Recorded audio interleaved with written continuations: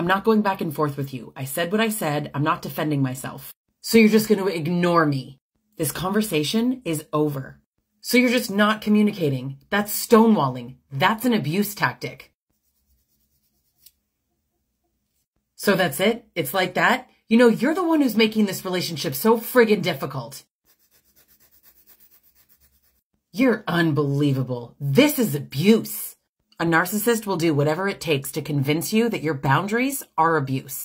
You have to understand, you having boundaries is a threat to their dominance, to their power, to their control. The reality is, anytime you try to stand up for yourself, you're going to get an extreme reaction. If you don't share children with them, I suggest ending the relationship and going no contact.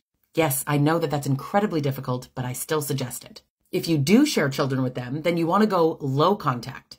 So you're not going to ignore anything that pertains to the children, but you are going to ignore their nonsense.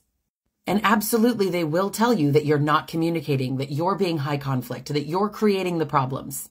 Hold firm. Continue to ignore the nonsense. This is a long game. You have to not engage on a long-term basis and be boring. Truth be told, the real key to all of this is not caring. And that's the hardest part. If they can still get an emotional reaction from you, then they're winning. They still have the power and control. As soon as you learn how to stop caring, you no longer engage in their nonsense. And then you win. Stronger.